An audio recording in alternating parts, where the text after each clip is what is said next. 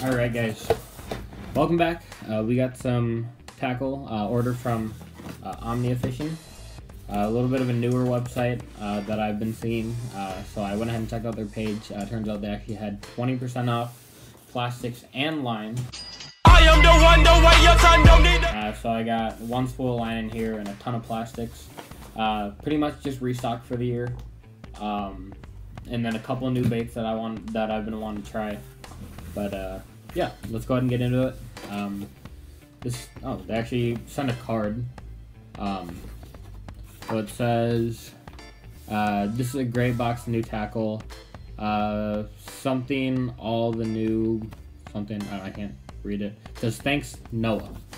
So thank you to Noah over at Omnia for packing this up for us and writing us a little card. Without further ado, got a Omnia sticker right here, free with their orders and stuff. So I don't know, maybe throw it on the boat or something, or on all these Tackle Rail stickers right over there. Yeah, got first one, 20 pound Sunline Assassin. This is mainly the line I use for any heavier fluorocarbon applications. This is probably the heaviest I go, is 20. Normally I don't really like to play around with 25 or anything. Just feel like it's too hard to manage sometimes. But this is what I'll use for like swim jigs and stuff. If I'm fishing around a little bit heavier grass, sometimes I'll throw my chatterbait on this depending on what I'm fishing around if I need something thicker. Otherwise, like football jigs and stuff like that, sometimes I'll throw on here depending on the water. Got 6 Megabass Dark Sleepers, 3 different colors, and then 2 weights of each size, or 2 weights of each color. This is a bait I've been really wanting to try. I personally think they look really cool and would work really well on some of the lakes that I fish, especially tournaments this summer. And you know, sometimes I'll throw like a football jig or like a finesse jig and stuff like that. I think this is kind of like a good alternative, especially for the profile that it gives. Kind of that bait fish, goby type profile. I'll open one of these up for you guys in a second, because this is my first time actually seeing them in person too. So I got 3 different colors. We have Donko, which is like almost like a dark green pumpkin, kind of black with gold on it. We got Wagasaki, which is a little more transparent, and it's like gold color with some gold flake, a little bit of orange and some purple on the belly. And then what is this? Haze. So this one's kind of like a bluegill color right here. A little bit of orange, a little bit of blue, and then some transparent. And then I got a 3/8 and a half ounce of all these. I think I'm gonna open up this one right here, the haze color, just so you guys can see and so I can kind of check it out too. This is, like I said, a bait I've been wanting to try for a while. So I picked a couple up. So it's like a soft plastic swim bait. The body seems pretty durable. It's kind of like how they make soft plastic swim baits, like the actual, like what that come with the hook in it and stuff. So pretty much what I kind of took from it. So there's a jig head like up inside here, so like you can kind of hear it. And then so your line ties right here, and then the hook is actually between the little fins here. So it keeps it kind of weedless and stuff in there. And then when the fish gets it and then bites down on it, the hook will come out and hopefully hook them.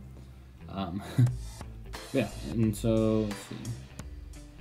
Kind of a smaller hook, kind of a smaller bait in general, but I feel like for smallmouth this would definitely be a really good alternative to throwing just either like a regular like Kitech swim bait or like a jig. Like I said, because with how the head is right there, it'll kind of like sit up on the bottom a little bit. Like I said, I got a 3/8 and a half ounce, so then I can kind of like with that half ounce, if I'm fishing like 15 plus feet, that'll kind of stay down there pretty well. But yeah, that's all for the Megabass Dark Sleepers. Next up, we got the big bite baits. Start with these. So these are the big bite baits Kamikaze Swim On, the 4.25. So for those of you that haven't seen this before, you look down here and it kind of looks like claws that you'd see maybe on like a cross style bait, but it's actually meant to be rigged up this way on like a chatterbait. And so if you look at it like this, you know, those tails kind of look like maybe like the tail of like a bluegill or something like that, any kind of bait fish. So it kind of gives a good like bait fish imitating profile. Something I've been, you know, still playing with. You know, trailers are definitely a thing to kind of play with and stuff. Have some variation in it at least, especially when you're fishing so many bodies of water. Yeah, I definitely think these will be a good trailer. These come in a 6-pack, and I think these come in a smaller size too. I think I just bought the 4.25 size. So we got that one right there with green pumpkin. Got 3 packs of green pumpkin, 3 packs of black and blue, and then 3 packs of pearl.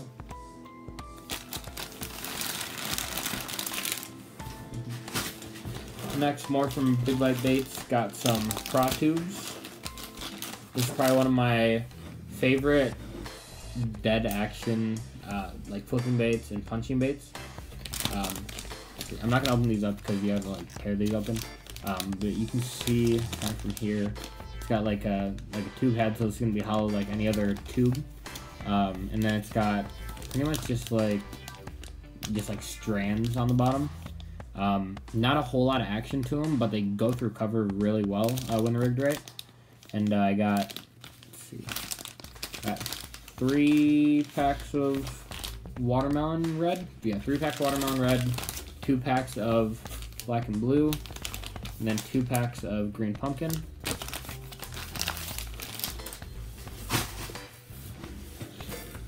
Let's see. Berkeley flatworms. Got the 4.25 size of these. I got 2 in black smoke purple, so it's gonna be like a it's pretty much just black with purple flake. And then got 2 green pumpkin, standard colors.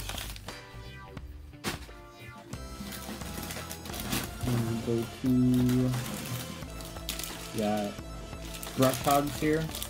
2 packs of black sapphire. That's like your kind of traditional black and blue. There's just a little bit more blue flake in there than you'd normally see, which I don't mind, especially fishing some dirtier water. That little bit of extra blue and a little bit of extra flash can sometimes make the biggest difference. Next we got California 420 color of the brush hog. This is probably my favorite all-around plastic color. This or like just like a green pumpkin with red flake.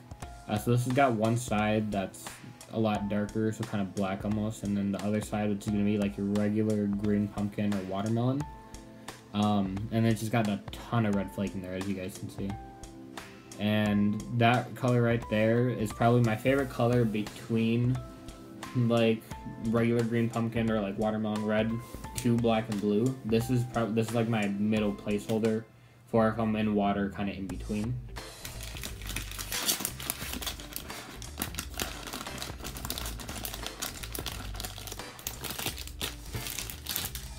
Next, got some white Zoom speed craws.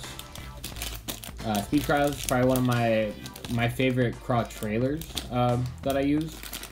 This white one I specifically picked up for white chatterbaits, white swim jigs, and once we get into the spawn here, fishing beds and stuff, that white color really helps out, so you can kind of watch it while it's on the bed and stuff, and kind of watch and see if you get a bite instead of waiting, you know, to feel the fish.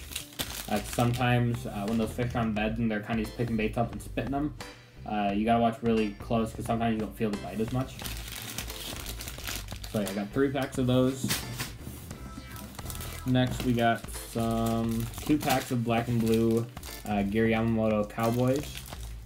These are like a creature bait alternative I use sometimes if I need just something a little bit different. They're more like a really big grub, I guess. Like double-tailed grub. You can see right there. Huge pinchers on them. Or huge kind of claws. And then just some legs on them right here. These, you know, if I need a lot bigger profile and a jig, I'll throw maybe something like this on there. Or just like, you know, like a regular Texas rig. These work pretty good for.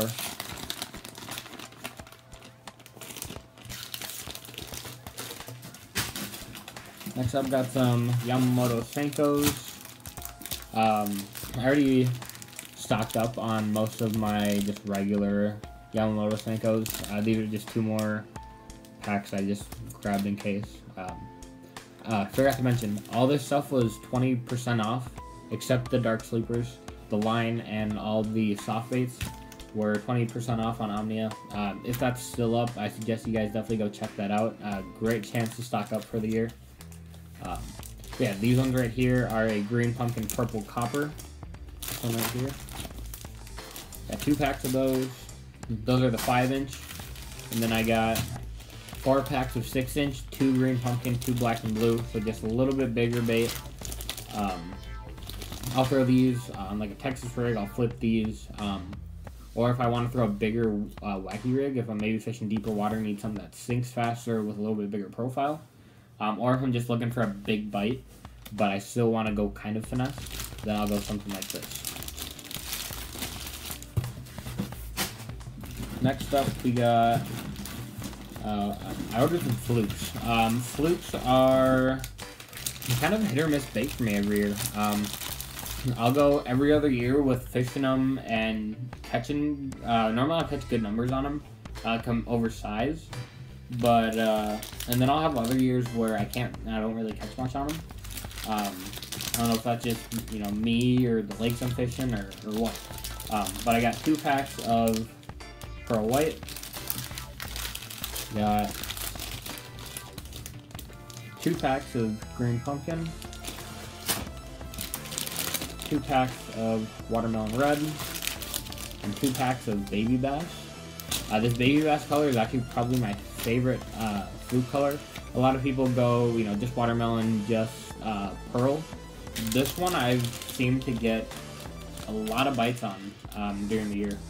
I don't know what it is about it, but this color absolutely catches them.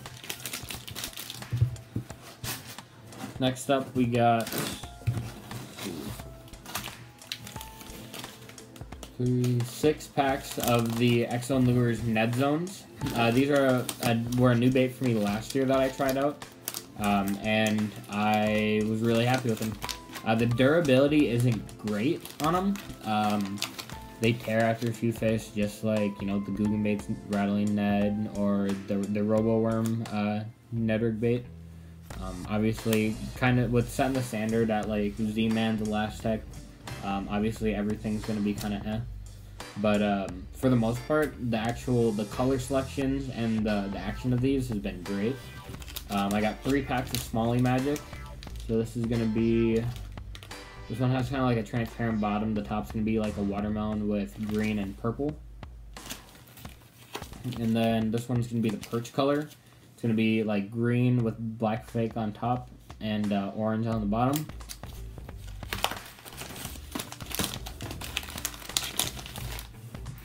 Next, we got more from X-Zone. These are the Finesse Slammers, 3 1/4 inch. These are a drop shot bait I tried last year and pretty much fell in love with. Drop shotting for me was always, you know, drop shotting, Ned rig, stuff like that, finesse stuff, other than throwing like a wacky rig or something like that, were always kind of out of my comfort zone. And within like last season and a little bit of the season before that, I started to get comfortable with them. The Ned rig's probably one of my, the Ned rig's definitely my favorite finesse presentation to use.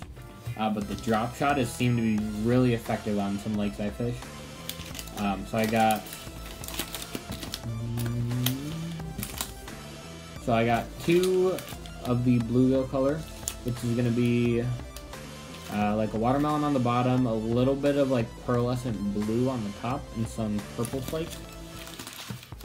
2 packs of the Big Limit, which is going to be like a watermelon with black, purple, gold, and green flake, it looks like. Packs of those. And then 2 packs of the Perch, which are similar to the Ned Zones I just showed you. And then last but not least, we got a new bait for me this year, but something that's been very popular and hard to get. Originally, I was looking on Omnia because Tackle Warehouse has been out of these for a while, and haven't seen them go back in stock. And fortunately, they had them at Omnia. So these are from the Hog Farmers Bait Company. These are the Spunk Shad. So I got 3 packs of Pearl and 3 packs of Green Pumpkin Magic. So these kind of have like your regular like paddletail swim bait body. I'll take one out for you guys. But the tail is where it's actually really interesting. So if you just look at the front part there, it looks like a regular Kitech paddle tail. But when you get to the tail, it's this kind of straight tail with almost like bubbles at the end of it. I'm guessing that's to kind of help it move back there. But this is supposed to be like a little more subtle presentation, where when you're fishing a chatterbait, you can this tail can just do its thing back here, without interrupting like the action that the chatterbait itself gives off. And they look really good. I don't think they have a scent on it. It just smells like plastic, but I'll throw some scent on there. But yeah, I mean, they're a little spendy. They're like $6 a pack, and you only get, I think, that's not too bad, 7 baits. But we'll see how the durability and stuff is through the season. But just something else, kind of like the Kamikaze Swim On that we talked about from Big Bite Baits. Just variation, and that's kind of like a big thing. Where I fish a lot of pressured lakes and stuff, just having a little bit of variation within your fishing and stuff can definitely make the biggest difference. So that's just a little tip for you guys as well. If there's something that you fish that's normally getting bit and the bite on it kind of dies down for a period of time, just make small adjustments. Those small adjustments can make the biggest difference. And then yeah, this is the Green Pumpkin color, the Green Pumpkin Magic color. This looks really good actually. This is just your standard green pumpkin, but it's got like silver, gold, purple flake in it. A little bit of red too. But I think those should both definitely be killer on the back of a chatterbait. Also, I'm definitely excited to get into use this year. So this year, I guess schedule-wise, I got a lot of tournaments planned this summer, and so I definitely want to bring you guys as many videos as I can wrap my head around putting out for you guys this summer. So I kind of want to get myself into a schedule and kind of stay consistent with it for you guys, just so whoever wants to can watch the tournaments I'm doing and see kind of how I do it. Just because I know me, I like watching tournament videos of other guys, high school, college, pro stuff, just because there's stuff to take from all of it. That's one thing about fishing, that there's, you never know everything. But yeah, if you guys have any video suggestions, anything you guys want to see this summer, drop it in the comments down below, and hopefully I'll see it and take a look at it and stuff and take it into consideration for the year. But other than that, hope you guys have a good one.